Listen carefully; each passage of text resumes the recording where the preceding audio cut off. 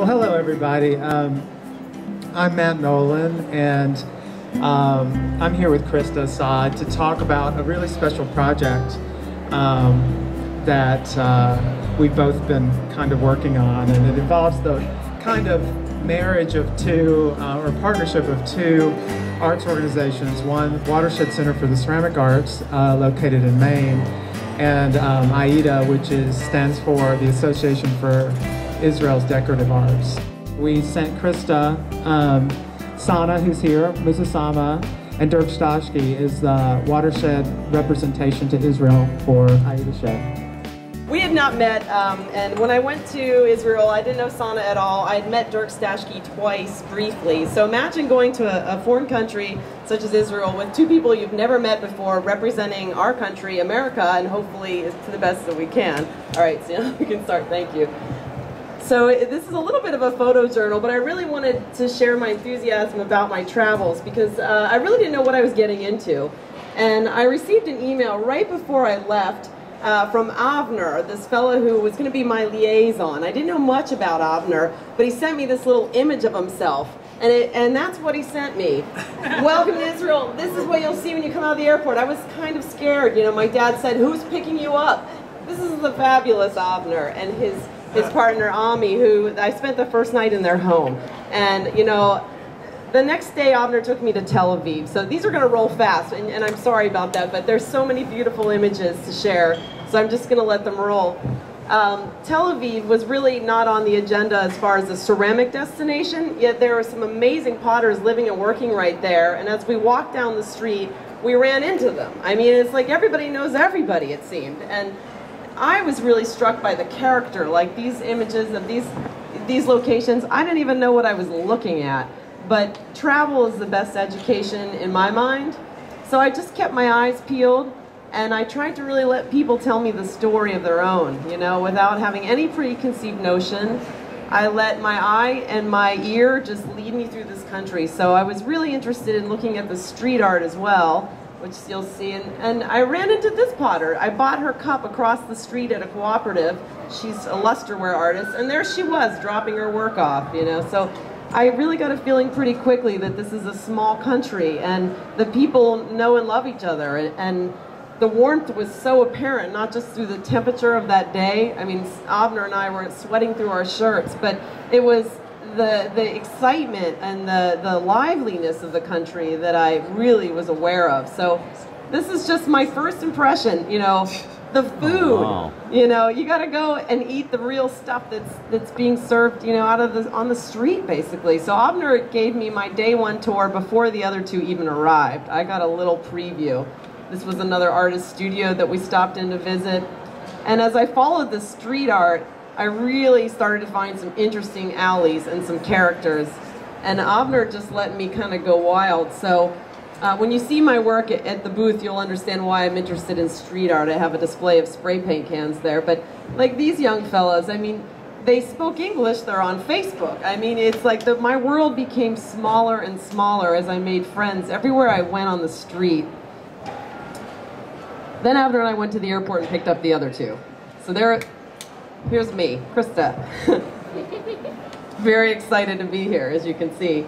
And I mean, all of the characters that I got to know over these 2 weeks will be introduced throughout this, so you'll see all of their faces, because I think it's really important to share the story of the people, because my 2 weeks there was about the people. This was our introductory dinner with some of the people that hosted us there, and some of you may know Michal. I love this woman. I don't even know exactly what her role was to us right there, but she teaches at Givat Haviva, where we've been working for 2 weeks there, and her mother is a very famous potter. So we were fortunate to see some of that collection, and then she and her husband drove us the next day to the Sea of Galilee in this enormous rig of a car, all of us in this car. So we were barely over our jet lag, and we were suddenly at the Sea of Galilee. So, you know, I grew up studying the Bible and reading a lot about different religions myself, so to me to see a lot of these sites in person was more than moving. Here's Dirk. I tried to show everybody individually and their current work now, as well as the in-studio work. So you'll really, by the end of this, I think you'll get a great picture of what we did. And in the 2 weeks, peppered between the studio work were these off-site visits, right? Because you can't just go be in a studio for 2 weeks. You've got to get out and see the place. So they were such amazing hosts, Avner and Michal and some of the others, that they drove us to these locations, unloaded us, explained the history, reloaded us on, and on to the next site. In 2 weeks, I saw, as much as anybody can see in 2 weeks. So here we went to a kibbutz that is still an operating kibbutz, and Sana's graduate school friend, Varda, is a working artist in that kibbutz. And so we went and visited her. She brought us in to meet her family. They had a meal for us. We saw her studio.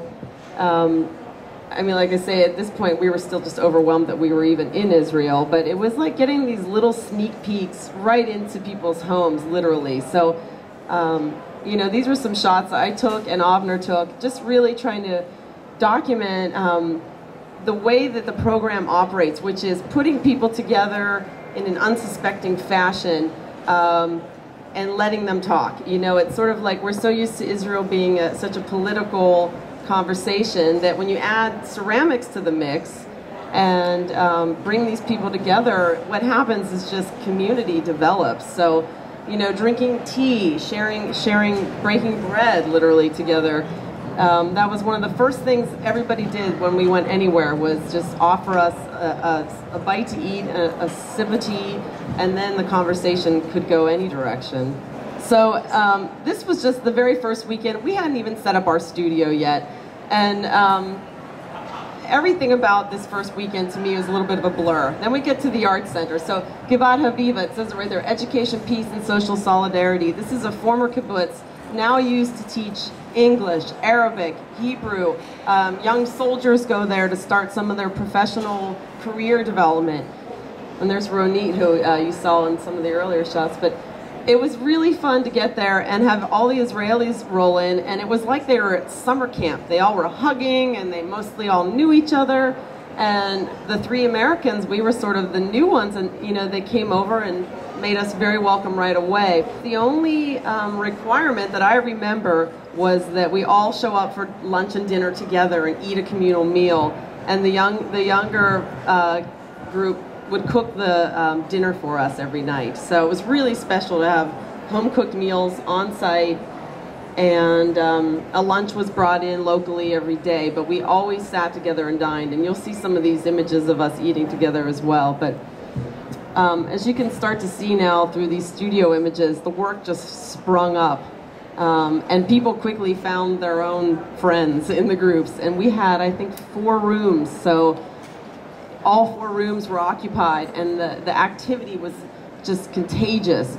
This is really what you could call a group of people who bonded immediately, and we all stayed together to the bitter end. They had to kind of just separate us with a crowbar, I think, by the last day. But you can see the community starting to develop here. So what happened was just very natural. We all worked, and we migrated towards each other's areas. We just asked questions about the work, and through the work, the conversations about the people and the land and the history came out in a way that was much more real for me. And it was really the spirit of Watershed that Matt described earlier that this format sort of developed from. And Watershed, they make it very clear on the first day that if you go and write poetry and swim in the swim hole all week and don't make one thing out of clay, that's fine. And that's kind of what they told us here. They said, just show up for the meals. And it's like, around food, everything starts. Now, this academy is pretty much the #1 ceramics program in Israel, I do believe, I should say. And we had the good fortune of having a personal guided tour through there during their final exhibition. And Yael Asmoni, who was in our group, is an instructor there. So she showed us some of her favorite pieces made by her star students. I was blown away. I thought all of the work in this show was so cutting edge. Those last pieces of the profile cut pots I had never seen. I mean, installations were powerful. I think I could make a broad generalization and dare say that the work in Israel was more powerful than works I've seen in our country as a whole. there was the content is powerful, and the use of the material is very true to material, as we say. There was yet then there was this very kind of 21st century works creeping in. So we're getting now towards sort of the end. I did this all very chronologically because now you'll start to see the work is developing. There's glazes coming out. 2 weeks is a very short time, kind of like Matt said, a nanosecond plus. To make finished work in ceramics, it's almost sort of an impossibility. But we fired work as fast as we could. We discussed the results. We refired. We started again. We just kept making stuff.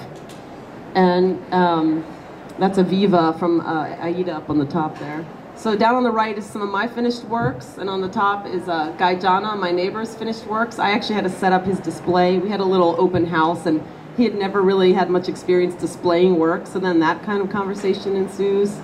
And now here's a bunch of the finished works. We put up a show at the end, and we had no idea who would attend, but basically the entire ceramics community from they could drive to Givat Haviva within an hour or so came, and we had a huge turnout.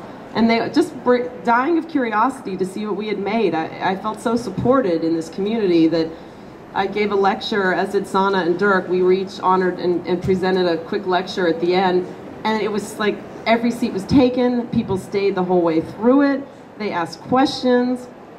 And then here we are at the very end having our little cup exchange, which we all did amongst ourselves in the group.